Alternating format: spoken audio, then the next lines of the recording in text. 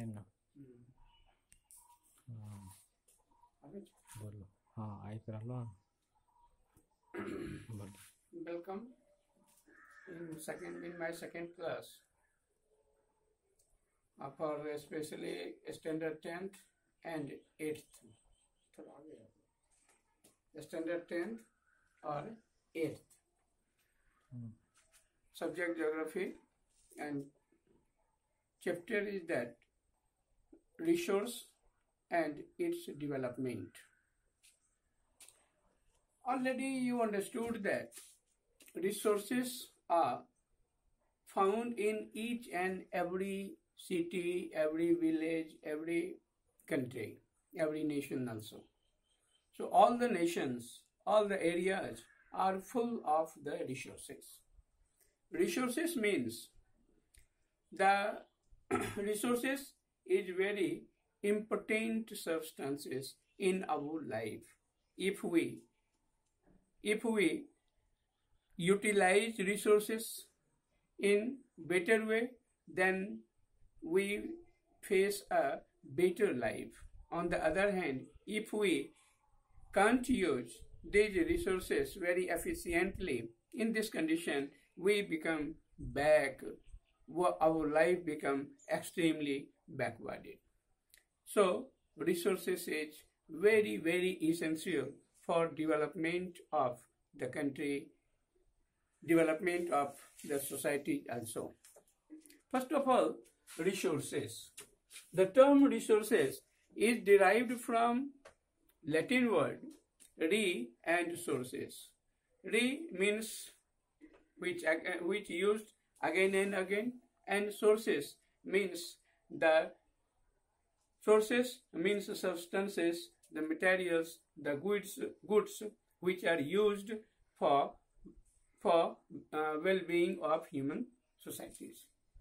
So in this way means the goods or substances which are used again and again by human societies, that is considered as the resource. It is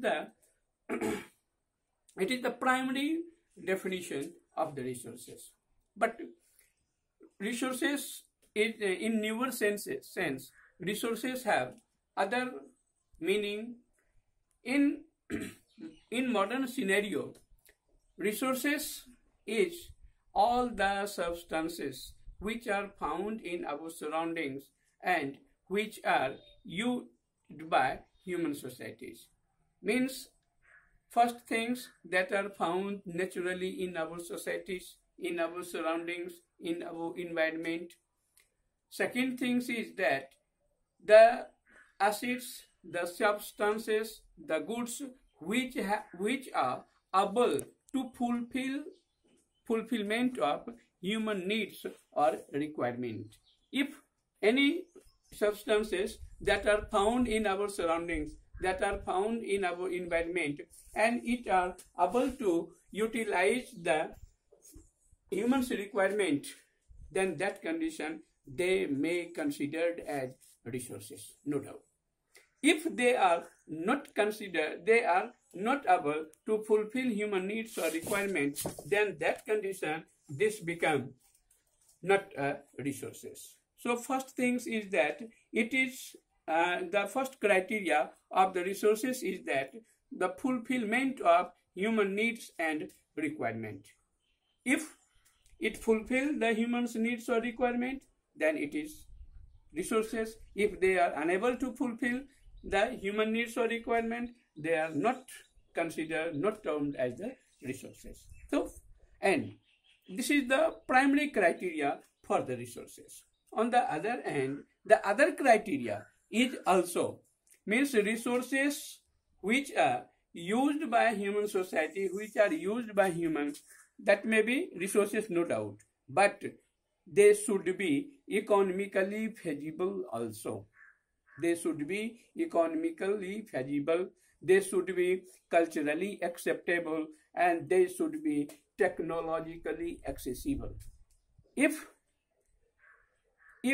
these criteria fulfill the substances, for well-being of human society, humans, then that condition it is able to fulfill all the requirements of humans. So it's considered as the resources. Okay. Our country India, full of resources, means air which fulfill our need, water also fulfill our need, and soil which also fulfill our needs, buildings, schools, colleges, universities, plants, animal beings, all of these assets or goods which are found in our society, and these are able to fulfill our needs or requirement, then that condition they may be termed as resources. Technologically accessible, culturally acceptable, and economically feasible, these three criteria are not required for the student of standard 8. But standard 10, all of these criteria are must. So, resources, and now we should consider as the classification of resources. If we classify the resources, then we should consider on different bases. Generally, resources are categorized by two categories: natural resources and human resources. Natural resources are those resources which are made by nature or natural process, which are made by nature or by natural process. These are considered as natural resources, like air, water, soil. These are made by nature, and these are considered as the natural resources. The human resources are those resources which are created by human beings, like buildings, universities, garden, road, etc. All of these are created by human beings, so these are considered as human resources.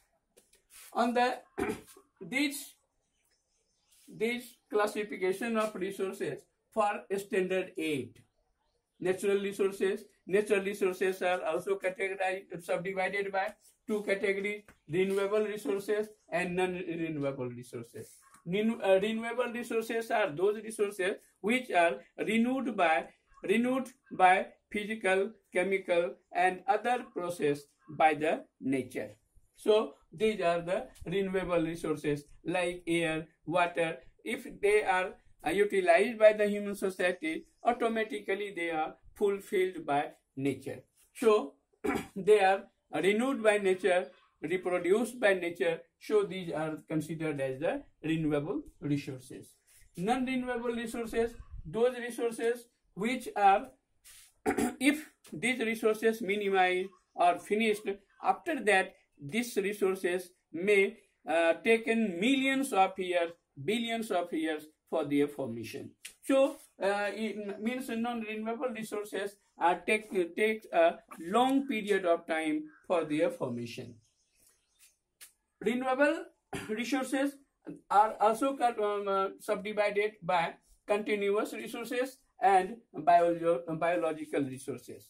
Continuous resources like wind and water. Wind and water, and these are continuously made or flown in our surroundings. So these are considered as the continuous resources. On the other hand, biological resources are those resources which have life, which are made by life cells, like forest and human beings and all animal beings.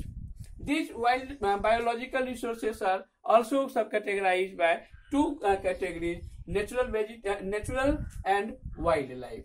Natural means vegetation, and wildlife means the animal beings that are found in the forest. The trees and plant beings that are automatically grown without any help or aid by human beings, they are considered as the wildlife. So these are the natural component, natural classification, natural division of the resources. And now, human resources. Human resources are also categorized by structure and institutions, and these structure and institutions created by the human beings. So it is considered as human resources. The other divisions of quantity and quality means the quality and quantity of resources that are found in any region, means what quantities are found in a region and what is the quality of the resources that are found in described region. So these are considered as the human resources. Okay, so these classification is completely belong to standard 8. And now we are going to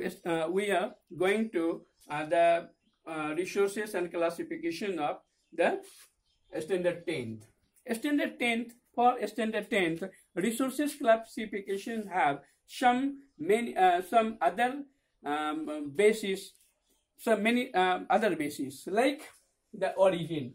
Already you understood that means all the substances, all the matters, all the materials, all the goods which are made by human beings, which are made by nature, and which are found in our surroundings, our environment, and which are able to fulfill humans' need or requirement, and which should be economically feasible, which should be technologically accessible, and which should be culturally acceptable. So in this term, these are considered as the resources. Technologically accessible means human beings have such type of technology, and through that technology, human beings estimated the minerals, estimated the resources, and these are considered as the resources. And on the other hand, the economically feasible means the cost of the resources which should be under affordability of the human.